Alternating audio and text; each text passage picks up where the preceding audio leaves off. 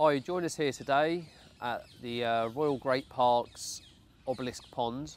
It's around 18 acres in size. It's a really old, sort of 300-year-old estate lake. We're doing sort of like one night a week, so this month I think I've done, well, 5 nights. It's been good so far. I've had 14 bites, 13 carp and a bream, up to just over 28 pounds. The stock itself, some immense fish in there, some really old fish. I mean, rumoured to be 60 years old, real scaly.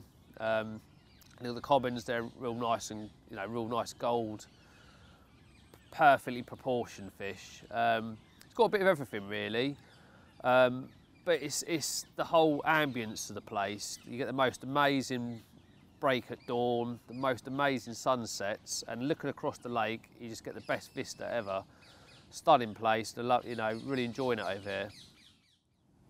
So my rig of choice on this particular water has been the Hinged stiff rig.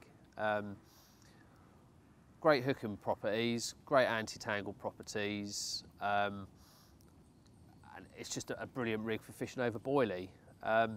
This time of year in particular, you've got a lot of leaves falling and debris on the bottom, and being an estate lake, you've got twigs and all sorts. So having a nice buoyant hook bait popped up above that, for me, is a little bit of an edge. The difference in the rig that I've been using of late is the actual boom section. Rather than using fluorocarbon or perhaps a stiff bristle or even like a coated braid, I'm actually using our Camflex lead-free leader. There's a little tip I do with that, which I'll show you later, but the reason I've been using it first and foremost is A, it's super abrasion resistant.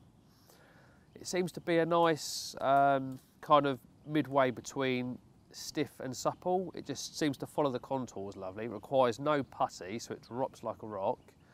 I've had no problems with tangles with it. And from a visual aspect, certainly in the edge, it's very clear over here.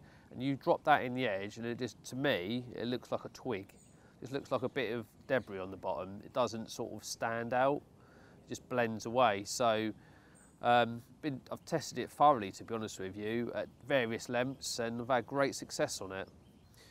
So to tie the boom section, the Camflex lead-free, I take off around 14 inches of material, and at one end I will splice it to the ring swivel which runs up and down the leader itself, and at the hook section onto the ring swivel that end I'll actually just tie a 3-turn blood knot.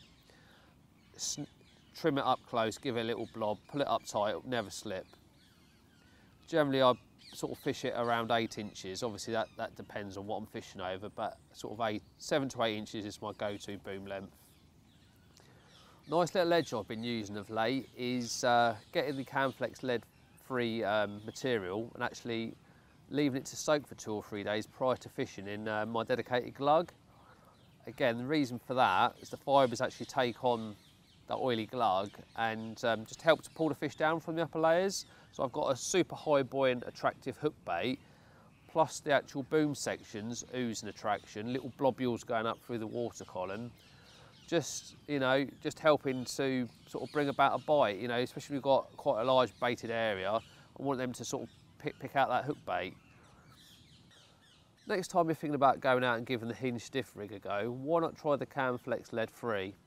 Adding in that glug, giving it 2 or 3 days, I'll tell you what, that will definitely bring an extra dimension to the rig itself. And in turn, I'm sure we'll get you a few extra bites.